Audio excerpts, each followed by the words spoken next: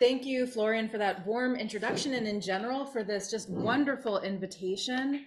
Um, it, as I have now remarked to multiple people, having been somewhat solo researching the virtual for about 8 to 10 years at this point, to be in a place in which there are multiple people interested in the virtual is a real treat. So I can't think of a better audience with whom to share this work. So I don't think it would be an audacious claim for those in this room to insist that the virtual is vital to understanding the present human condition. And yet, precisely because of its semantic opposition to the real, the importance of the virtual is easily overlooked or dismissed. Anthropologist Tom Belstorff has argued for years that the more appropriate binary coupling is the virtual and the actual, the digital and the physical. This makes it possible for the analyst to address the reality of virtual experiences. While this might have conceptual credence, in everyday speak, at least in English, we still do insist on talking about virtual worlds as opposed to real worlds or being IRL. The virtual remains colloquially understood as an impoverished instantiation of the real.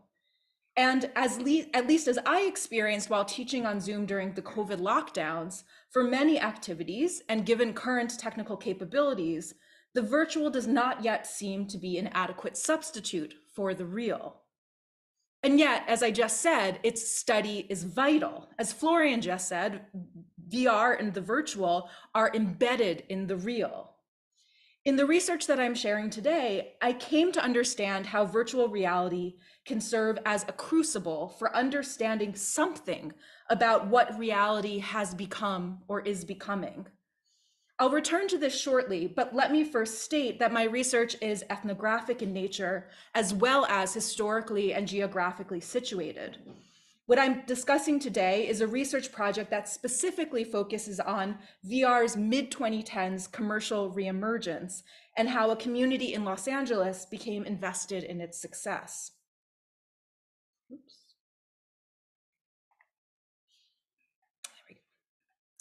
So I became interested in VR shortly after Facebook purchased the headset company Oculus in 2014. At that time, visions of VR futures spanned from it revolutionizing education and medicine to it being what boosters described as the last platform, a vehicle for accessing a fully immersive digital world in which any experience would be possible. The imaginary that I was most intrigued by was one which framed VR as an empathy machine, a medium capable of allowing a person of privilege to enter the life world of another, and in so doing, better understand and empathize with another's reality. I was struck by this formulation for many reasons, including its eerie resonance with anthropology's method of ethnography, by which we similarly carry out our fieldwork with the hopes of being allowed into others' life worlds, believing such immersive methods to be central to understanding different realities. Anthropology, this made apparent, ought to be engaged with this technology as it developed. I began my fieldwork with a psychology laboratory, the only place in 2015 where virtual reality research was being conducted at my university. From that vantage point, and part of this is documented in one of the articles that Florian mentioned, I was able to learn the basics of working with VR and witness the excitement that accompanied the releases of affordable headsets, allowing the lab to shift from devices that cost $20,000 to those costing $500. In this context, however, VR was a tool and already black boxed from its circumstances of origin. As the empathy machine weighed on my mind, it propelled my research toward understanding how and why bettering humanity had become so central to the mid-2010s resurgence of virtual reality. How it allowed this lab, which had conducted research on VR and human perception for decades, access to new, less expensive devices. I needed to leave the laboratory and go to where this belief originated in order to understand how it continues to drive VR development. I was surprised when this led me not to the presumptive center of the US tech scene, Silicon Valley, but instead to Southern California. And here, let me apologize for the US centrism of this talk. There certainly are other global centers of the VR industry, but my research has focused on how the technology has developed in the US. The global circulation of VR, as is clear from the photo I took yesterday while waiting for the train in Frankfurt to take me here, it circulates much beyond the US as well. So while the significance of Los Angeles as a place for VR development was at first surprising to me, it slowly began to make sense. After all, the empathy experiences that were being produced in the mid-2010s were primarily cinematic in nature, immersive stories filmed in 360 video. In many cases, these were being produced by traditionally trained filmmakers, and thus there was an active VR community in Los Angeles, where Hollywood expertise is in abundance. My forthcoming book, and yes, the proofs just went off yesterday, In the Land of the Unreal, draws insights gathered from spending a year in Los Angeles with the VR community in 2018. When I said before that the virtual can act as a crucible for understanding shifts in reality, what I more specifically mean is that attending to how something like VR comes to be desired at specific times and places harbors insights about the problematics of reality for that moment and location. In the case I'll be discussing today, the good futures promised by VR's emergence were in stark contrast to the US political crisis marked by Trumpism, and which I refer to in my book more broadly as a reality crisis. The crisis has unfolded on multiple levels. There were the small and large alternative facts spun by the administration, ranging from misinformation about hurricane paths to refusal to believe election outcomes. But there was also a cultural reality crisis in which growing experience about certain lived experiences of being Black in America, of being an immigrant or a refugee, of being a woman in the workforce, exposed how uneven experiences of everyday reality are to begin with. For the liberal creative class that was rallying around VR in LA, the political fracturing of the real, alongside the moral imperative to take seriously different lived realities, created a paradox. A fractured reality poses a problem for social action. How can a common good be served when the commons no longer exists? But it is also the very acknowledgement of different realities that allows VR's aspirations to be articulated. VR empathy experiences acknowledge different realities. Indeed, they promise insight into the reality of, for example, being Black, being a refugee, being a woman. And in virtually occupying these different realities, the imagination was that a common reality would therefore be reestablished. These social positions would be deemed real and thus demand significant political and social action. VR's positioning as a good technology, a technology in service of bettering humanity, was specifically attached to this mission of repairing reality, even as the mechanisms of the immersive experience maintained differences between realities. As I pieced together this logic, I reached for language that could capture the instability of reality and the real. I proposed the unreal as a way to mark circumstances when reality's multiplicity demands attention. The unreal captures a strain of US politics in which it has been advantageous to undermine reality, as well as the experience of embodying another in VR, which, as I just explained, simultaneously treats reality as multiple and capable of being unified. The unreal is a structure of feeling, intuiting that reality seems to have become something else, that it has multiplied, has fractured, has become virtual. To provide a little bit more background, let me briefly explain 3 cultural conversations that were deeply salient during fieldwork and created the background of concern upon which fantasies of VR's good futures were constructed. As just discussed, the first was the inescapability of Trumpism. While I was engaging a logic of VR that suggested how being virtually in another's shoes could cultivate a sense of shared humanity, Trump administration policies from separating families at the US-Mexico border to repeals of protection for marginalized citizens, made it very clear that some lives, some people's humanity, mattered more than others. Trump's multi-pronged attack on expertise and institutions shook the faith that there even existed a common reality. However, the Trump administration was not alone to blame for what felt like reality's fracturing. During my fieldwork, public awareness grew around social media's role in spreading misinformation and crystallizing distinct reality bubbles. The biggest investor in VR's resurgence, Facebook, came under intense public scrutiny in March 2018 when news broke that the company had allowed the firm Cambridge Analytica to harvest user data without consent, such that they could serve up targeted political advertising to their clients, which included Trump's 2016 presidential campaign. The public airing of this scandal inaugurated the techlash, shattering the myth that technology necessarily serves public interest. The final cultural conversation that shaped my fieldwork was in late 2017, as I was preparing to move to Los Angeles. Reporting revealed a pattern of sexual assault by Hollywood producer Harvey Weinstein. From this emerged the Me Too movement, which, while global, took on particular salience and importance in LA, where women organized for better treatment in Hollywood and beyond.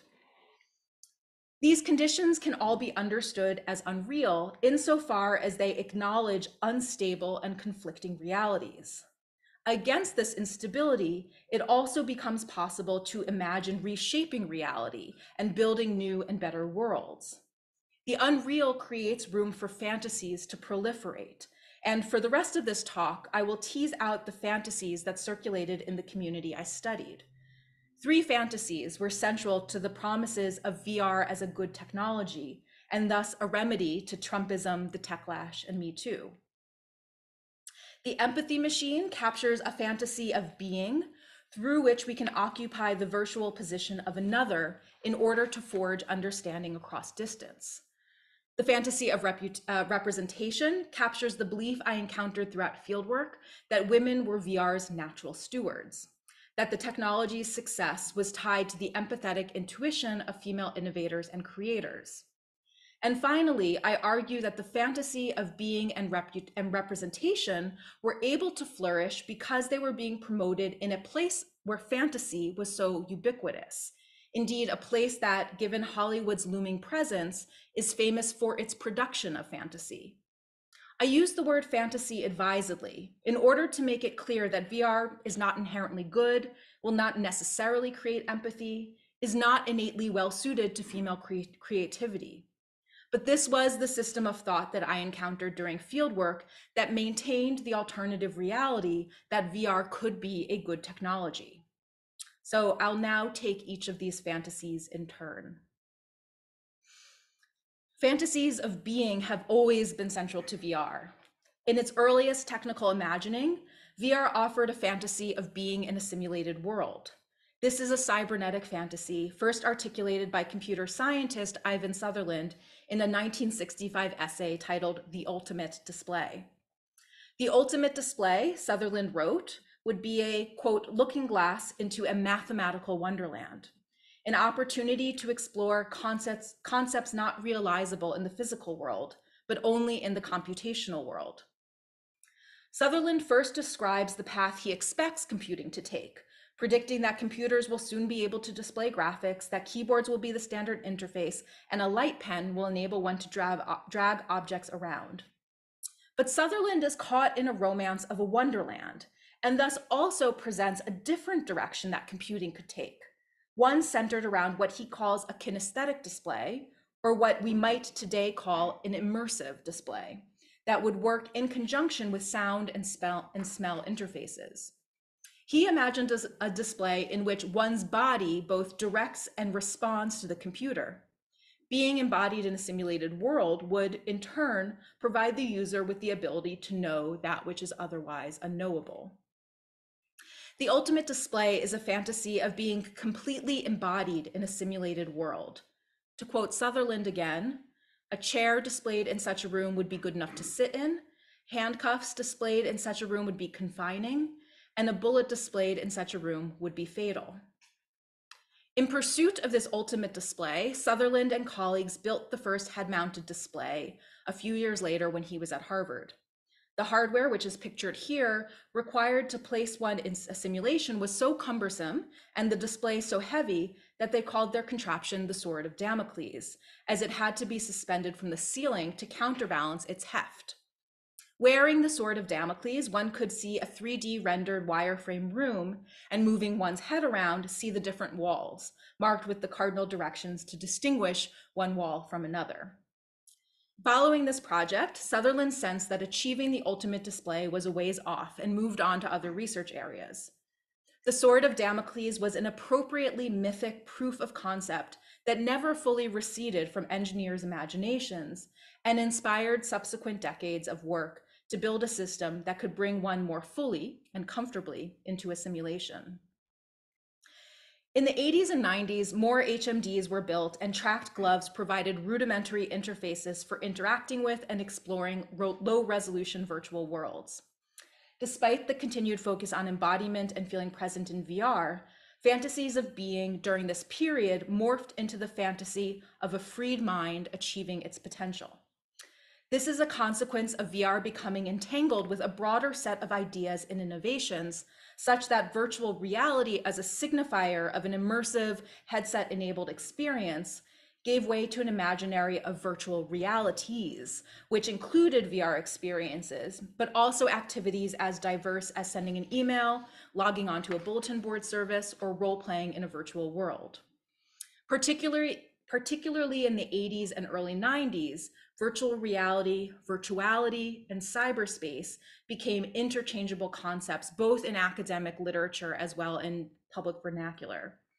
This interwoven set of experiences and terminologies impacted VR's conceptual and material development, as well as its attending fantasies of being. In particular, the cyberpunk of William Gibson, an aesthetic and philosophical orientation fully realized in the Wachowski Matrix films, offered a fantasy of being premised on a severed connection between mind and body. Sandy Stone, drawing on ethnographic work with 1980s VR engineers, as well as more casual denizens of early online worlds, articulates the significance of Gibson's Neuromancer, in which cyberspace was envisioned, noting how, quote, Gibson's novel and the technological and social imaginary it articulated enabled the researchers in virtual reality, or under the new dispensation cyberspace, to recognize and organize themselves as a community. Gibson contrasted cyberspace with the disdainful meat space inhabited by our physical bodies. In this imaginary, one doesn't put on a headset, but rather jacked in to cyberspace, bypassing the body so that the mind could be unburdened by its fleshy limitations. Free your mind, Morpheus instructs Neo in the Matrix, before impossibly leaping between skyscrapers. In these fictional cyberspaces, a bullet could still kill you. There remained a link between mind and body, but the body was otherwise inconsequential. VR evangelists of the 1990s hyped this disconnection between mind and body. John Perry Barlow begins his essay, Being in Nothingness, which appeared in the cyber enthusiast periodical Mondo 2000 with the exclamation, "Suddenly I don't have a body anymore." Barlow makes this claim even though the opening passage is a very physical and embodied description of his learning how to use a prototype VR headset and glove to grip a virtual object.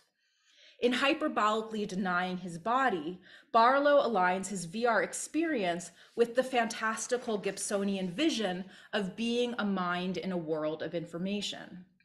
This aspiration for disembodiment traveled between the various virtualities of the time, shoring up this fantasy and making it all the more potent for VR. This was the popular understanding of and advertising for the internet in the 90s. On the internet, nobody knows you're a dog, reads a 1993 New Yorker cartoon depicting a dog sitting at a PC explaining to a puppy pal that his online persona is disconnected from his canine body. On the internet, there is no race or gender or age, only minds, proclaims a 1997 commercial for the telecommunication company MCI, RIP. This fantasy of the free mind floated back from science fiction and popular imaginaries and embedded in late 20th century theories of the virtual. In this context, the freed mind was a worrystone for cyber theorists. Even when the fantasy was accepted, it was not assumed to be an unalloyed good. Artist and theorist Simon Penny diagnosed VR as impoverished. The virtual body is merely a body image that is lacking in the sensorially rich experiences that come from embodiment. Penny writes, virtual reality leaves the meat body on the chair. It is a confirmation of, rather than a liberation from, Cartesian dualism. Virtual reality is thus about dislocation and disassociation. One does not take one's body into virtual reality, one leaves it at the door. Media studies scholar Anne Balsamo likewise affirms, quote, the conceptual denial of the body that renders it excess baggage. Balsamo goes on to argue that this presumed disembodiment obfuscates the male bodily desires and assumptions that in fact structure virtual worlds. Thus, the white, able-bodied male experience becomes the naturalized and default experience of VR. Balsamo, like other feminist theorists at the time, sought to trace the power structures that enabled such fantasies of disembodiment. Still others pushed further, questioning this very claim of the freed mind and seeking a material regrounding for understanding virtual reality. Returning to Sandy Stone, she acknowledges the identity experimentation that occurs in cyberspace that might suggest a disconnection between mind and body. But Stone also grounds this disembodiment in a particular male fantasy born of Silicon Valley neuromancer reading engineers. Thus, Stone cautions the reader not to mistake the fantasy for the reality.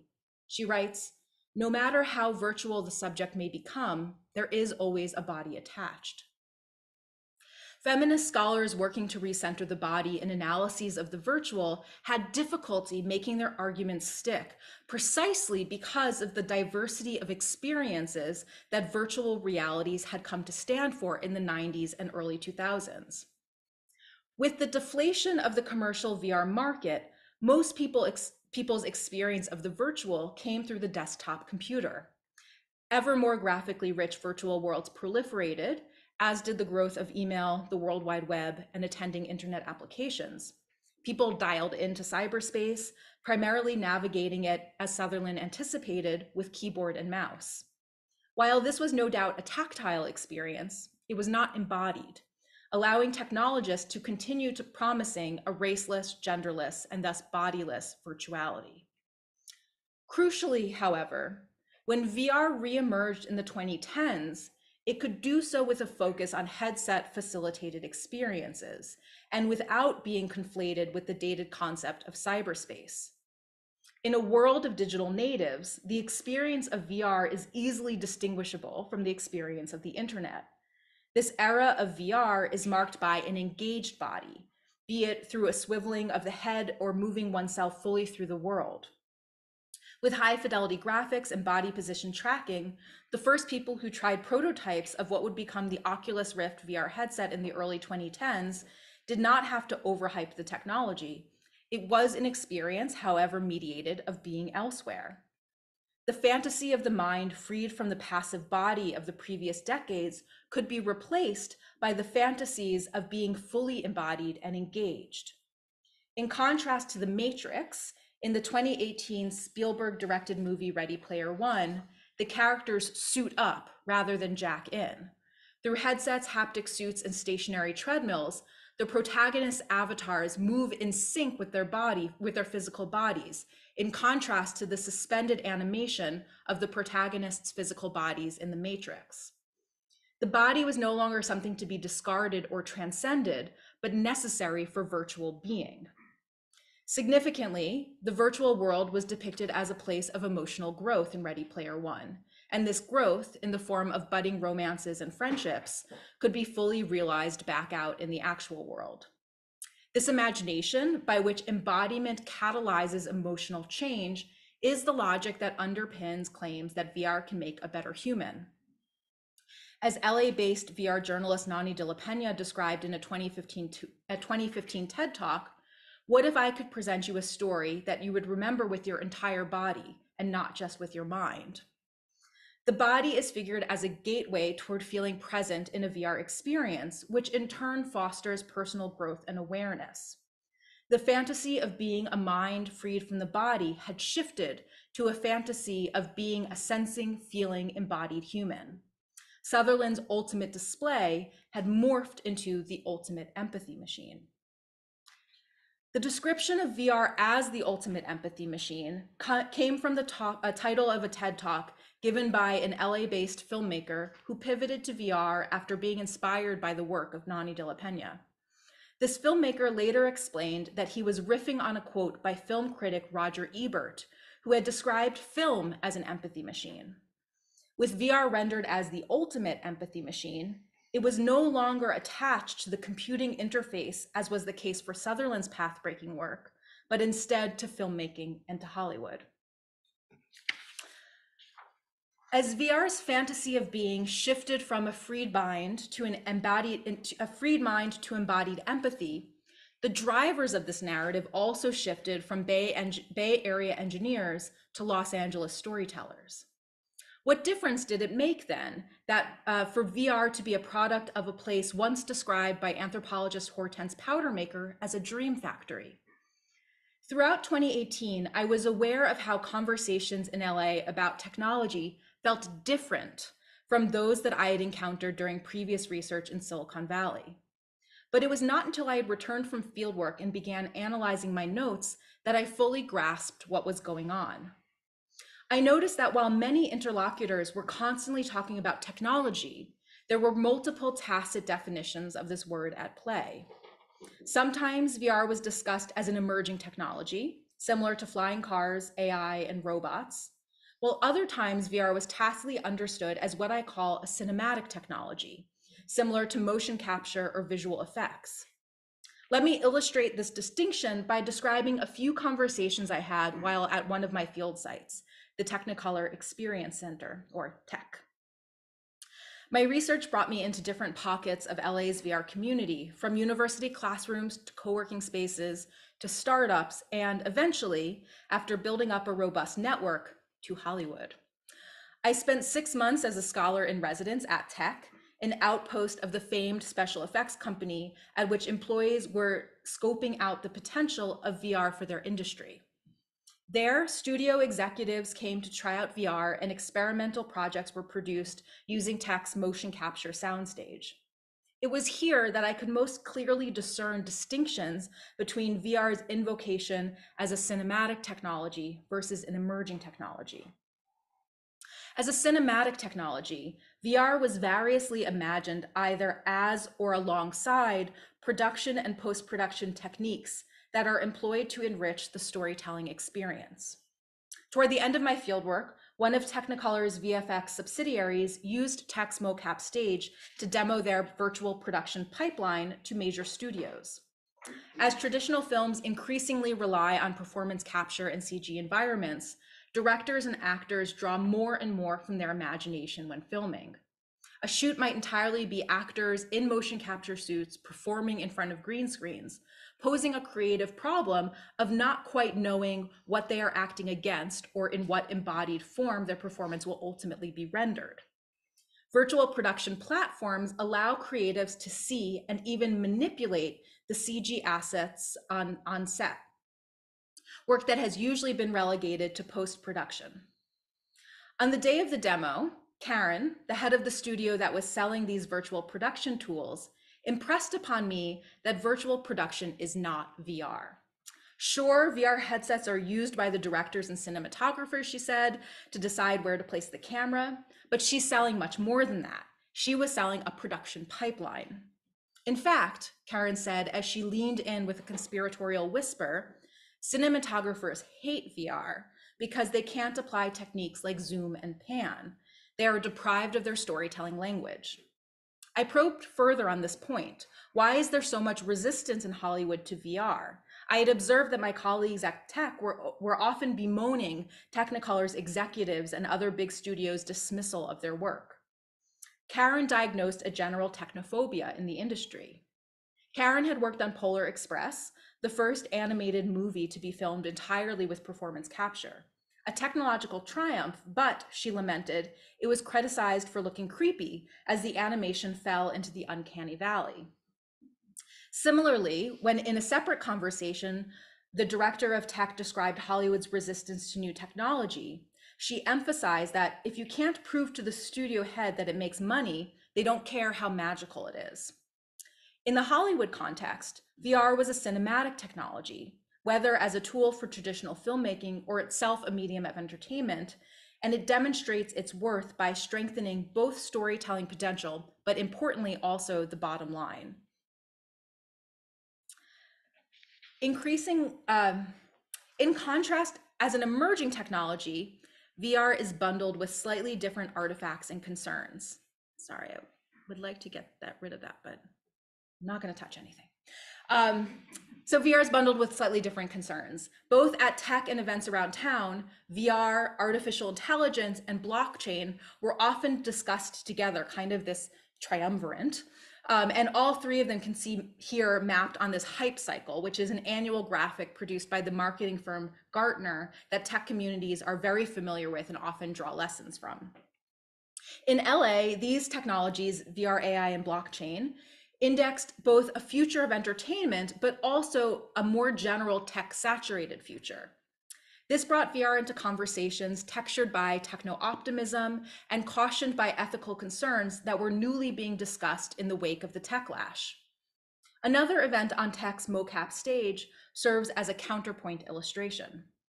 At a day-long conference on immersive technologies, the final panel was a conversation between 3 tech employees and 2 collaborators. After a day of talks that touched upon world building and VR, augmented reality tabletop games, a VR environmental conservation project, AI and location-based entertainment, and also an investment perspective on immersive technologies, this final panel concerned digital doubles. Also referred to as virtual humans, a digital double in this context implies a complete mapping of oneself into a virtual world. It includes not only an avatar with visual likeness, but potentially also an AI interface, such that one's digital double could act in the virtual world independently, but in alignment with one's IRL persona. The slide that served as the backdrop to this conversation depicted the different components that go into making digital doubles, including VR, software for facial rendering, the game engines Unity and Unreal. Jake, a producer at tech in his early 30s who studied film at both UCLA and USC before becoming interested in VR and learning the game engine workflow, chaired this panel. Though his expertise is in film and VR, this panel did not highlight VR as a cinematic technology, but rather positioned it alongside other emerging technologies. As Jake teased, they'd be discussing the, quote, weird future world we're going to live in where people are embodying virtual avatars, and there are real mechanical robots that humans can interact with. I was aware of tech's interest in digital doubles, as on multiple days I had sat in the back room watching Jake and his colleagues build up a digital version of their colleague Erica. They were experimenting with different body and facial scanning technologies to create a digital Erica that in the near future, so it was imagined, would be powered by AI. Then one could be in VR and interact with Derica, their portmanteau for this digital Erica, who would look, sound, and respond like the actual Erica. So this weird future that Jake described and was discussed throughout the panel was one in which VR and other emerging technologies blurred distinctions between virtual and actual. Rick, the virtual production supervisor at Tech, who oversees the mocap stage and has worked as an animator and mocap specialist for over a decade in video games and movies, reflected on the challenging expertise needed to bring about realistic digital doubles. While 5 years ago, he would have said that computer graphics artists were needed, now he's seeing how machine learning has made great strides toward realism. And recall that this event occurred in 2018, well before all the public releases of generative AI apps that we've recently become familiar with. But this is exactly the technology that Rick is thinking of. While such deep learning algorithms might be an unexpected solution, Rick observed that because such an approach is easier to use and cheaper to apply than computer animation techniques, and thus outside of the control of entertainment experts, might there be a nefarious application of this technology? In the audience, I was thinking about the sudden rise of deep fakes, which in the summer of 2018 had just made it into popular consciousness. Rick speculated, quote, "We could end up in a digital rights and blockchain future where I don't know what I'm looking at anymore, if it's real, if it's right." Jake built on this, asking the panelists about the ethical concerns that accompany the virtual human world. VR as an emerging technology was implicated in tech ethics conversations about privacy, and Rick's worry over the inability to distinguish a real human from a virtual human echoed concerns about fake news. That VR is both a cinematic technology, similar to color processing, VFX, and computer graphics, and also an emerging technology, similar to robots and flying cars, meant that while my interlocutors seemed to be using a common language of technology to communicate ideas about VR with collaborators in Silicon Valley, local differences in meanings created frictions. While working on the set of a VR shoot a few months after I arrived in LA, a sound engineer described a tension she discerned between hardware development in Silicon Valley and content development in Hollywood. From the perspective of an Angelino, up north, they were unwilling to invest more in hardware, better headsets, until there was better content, imagined as Hollywood's domain. But creators down in Los Angeles felt that they were poised to create this better content if only they had improved hardware. The next day, the assistant director made a point with added hostility. Content producers like her were being blamed for the industry's failure to launch, even though in the 80s estimation, it was the fault of Silicon Valley. Experts in both Hollywood and Silicon Valley were developing VR and used a common language to discuss its development and hope for future, specifically a future with commercial success. But the models and pathways for success look very different if one is developing a craft-oriented cinematic technology versus a consumer-oriented emerging technology. While my interlocutors recognized that there was some kind of misunderstanding happening between VR innovators in Northern and Southern California, they couldn't find a solution, as the common language of technology concealed these different orientations. The VR community in LA cared deeply about and discussed in detail technological development. But I came to realize through my fieldwork that technology meant something different in this place of fantasy. What technology was and could be expanded in scope in LA. And this is a point that I'll return to at the end of the talk. So I'm just placing a little pin there. So moving on to the last fantasy, the fantasy of representation. Even before the Me Too movement, there was an explicit conversation about gender equity within the VR community. By promoting the presence of women in VR, such inclusion efforts were emphasized as what could distinguish VR from the poor treatment women and minorities received in both the tech and entertainment industries. I focused my research not only on the VR community in LA, but more specifically on the women in this community. I wanted to understand the fantasy of representation that empowered women to think that VR, which, as noted when describing its earlier fantasies of being, originated from very masculine ideations. Nonetheless, they thought how VR could elevate and empower their voice. There were two distinct but reinforcing narratives about women and VR that circulated during fieldwork and supported the fantasy that VR could be an industry led and represented by diverse voices. The first narrative was that it was time for women to lead, and the Me Too movement intensified this resolve. The belief that women should lead the VR industry was reinforced by a second narrative, which I'm going to explain in more depth. This narrative positioned VR as an inherently feminine technology. Let me describe a conversation that illustrates this logic. On a Facebook group called Women in VR, which was very active when I was doing my fieldwork, and because its moderators were LA-based, was overly representative of people and events located in the city. On that Facebook board, I saw a post about an initiative called Girls Make VR. I messaged the poster, Maria, to see if I could learn about this project, which runs programs in the LA public school system to teach middle school and high school girls VR development. Maria introduced me to Ashley, the head of the nonprofit that oversees this work, who invited me to tea in her West Hollywood apartment. There, I met with her, Maria, and Cynthia, a VR artist who is in town for a visit.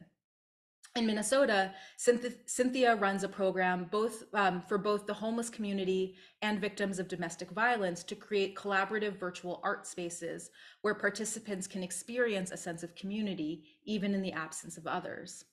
For this work, she won a Woman in Tech Award and received funding from Facebook to further develop her artistic projects.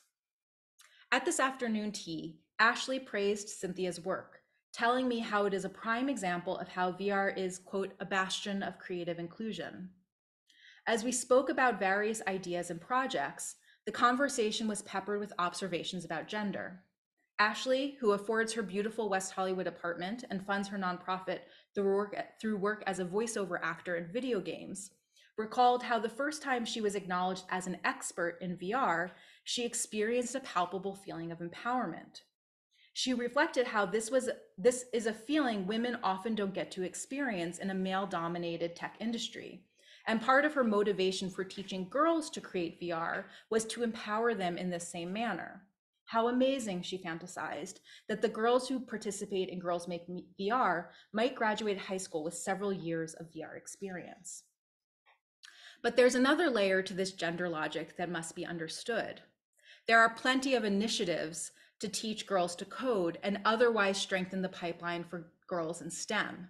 Many of the women I met during fieldwork believed that VR in particular was a technology best spearheaded by women. This argument draws on what are believed to be innate features of, on the one hand, VR, and on the other hand, women that complement one another.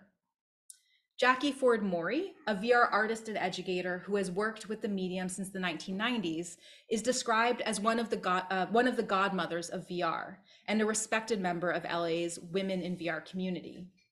She suggests in her 2007 PhD thesis that the best VR emerges from a feminine approach, an approach that is well suited to immersive environments as it incorporates aspects of inclusion, wholeness, and a blending of the body and spirit.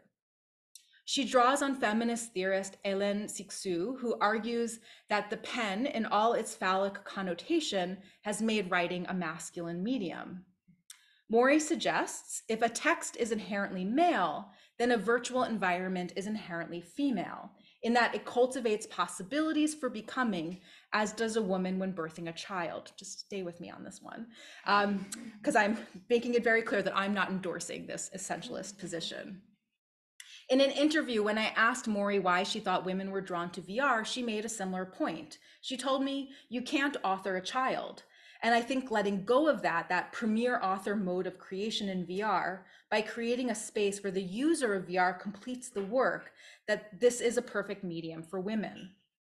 VR as a medium suited for women is, in Morey's theorizing, an aesthetic claim.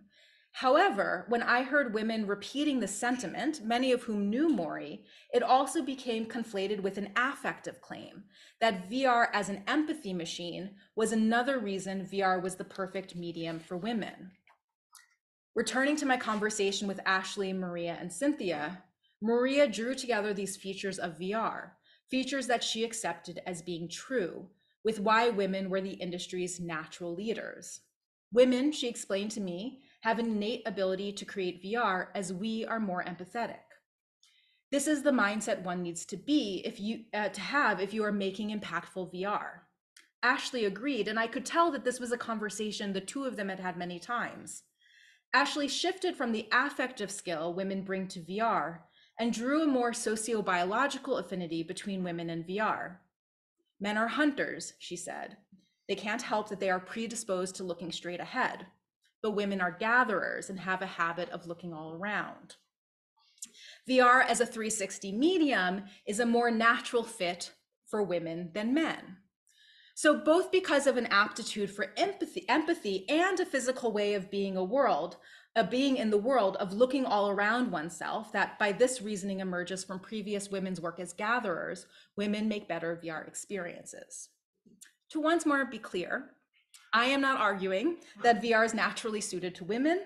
Indeed, such a claim is troubling as it essentializes both technology and gender.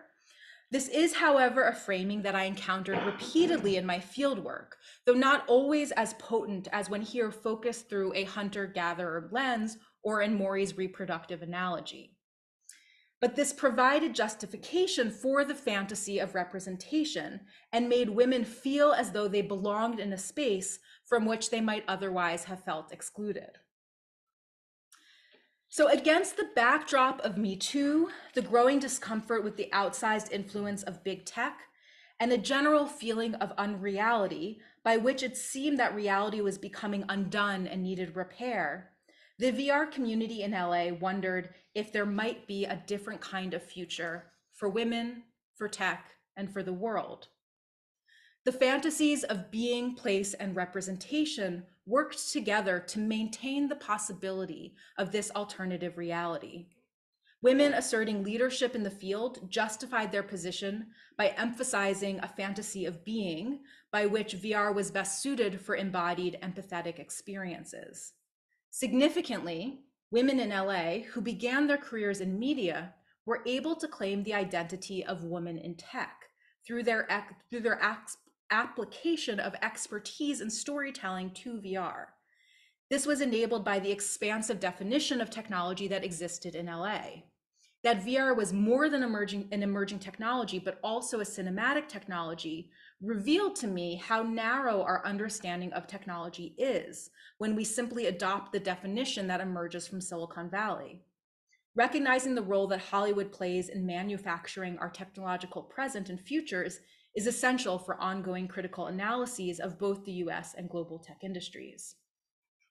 So while there is insight to be drawn from technological development taking place outside of Silicon Valley, and perhaps even inspiration to take from some of the visions put forth by the LA community, the fantasy of a better world is not alone enough to bring about change. Massive reform of structures and institutions are also needed, and in a land where storytelling is imagined as possessing the power to change hearts and minds, that kind of work was not on the agenda for the community that I spent time with. While the fantasies offered might not become realities, they did nevertheless shape social action. Since concluding my fieldwork, these fantasies have shifted, and in some cases receded.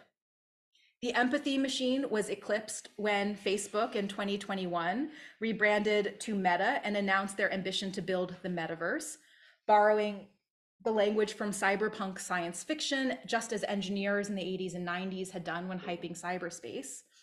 This was a fantasy not of the discrete cinematic experiences of embodied empathy, but rather of a virtual world in which people could socialize, work, socialize, and adventure. The metaverse has not had the staying power that Mark Zuckerberg might have hoped for, and over this past summer, Apple tried to take control of the fantasy. At its Worldwide Development Conference in June, CEO Tim Cook announced that they would launch the Apple Vision Pro headset in early 2024, beautifully timed for the launch of my book. The language Apple used to describe the product is notable. They studiously avoided virtual reality and the metaverse in their launch, even though this was the language used in media coverage. Apple's marketing approach has always been about offering a different narrative about technology. To IBM's motto, think, they responded with think different. And to Zuckerberg's metaverse, Apple has responded with spatial computing. But this is not a new phrase and has been used both by researchers in the 1990s with a slightly different formulation as the topic of a 2003 master's thesis from MIT's Media Lab.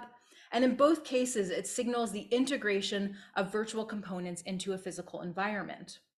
During my fieldwork, the language of spatial computing was being used to describe augmented reality and was most associated with the Magic Leap headset, which debuted toward the end of 2018 as I was wrapping up my fieldwork. As much as Apple quests to be different, the metaverse as conceived by Zuckerberg was also about physical and virtual integrations. Indeed, I would argue that the metaverse was an intentional rebranding of spatial computing to something that might conjure a more concrete imagination given its sci-fi lineage. So in this case, Apple isn't thinking differently at all, but simply pretending Meta has never existed and continuing a conversation that was already underway in 2018. Spatial computing, the metaverse, or whatever you might want to call it, is, however, the next phase of the fantasy of being. From the mind freed from the body to embodied empathy, the emergent corporate fantasy of being is one in which a user is simultaneously virtually connected and physically present. This creates the possibility of the screen being fully integrated into one's field of view at all times, maximizing attention while also promising physical presence with loved ones. This is big tech's dystopian answer to the techlash, a fantasy of bringing people together while not sacrificing the profits to be gained by surveilling and monetizing our every action. The other fantasies I have mentioned in this talk were also present in Cook's announcement of the Apple Vision Pro, with Disney's CEO making a guest appearance, reminding us of the need to attend to Hollywood as an equally powerful driver of tech futures. And the fantasy of representation persists, with female users in abundance and a Black woman with natural hair implicitly telling the audience in the know that Apple has listened to past complaints about how the headset top strap excludes users with certain hair types. As you might have noticed, I have ended my talk back in Silicon Valley. Part of why I was drawn to Los Angeles is that there had been a moment when it seemed possible for a different understanding of tech and tech futures to emerge. While this wasn't necessarily a better vision, it unsettled assumptions and demanded different approaches. The empathy machine was far from perfect, but I do think it is more desirable than the race now being run between Apple and Meta. Ultimately, what I hope this research offers is the permission to think about VR and tech differently, and especially to resist the fantasies of Silicon Valley. There are other fantasies after all, and in the land of the unreal, we can choose to construct our realities however we wish. Thank you so much for your attention. I look forward to questions and comments.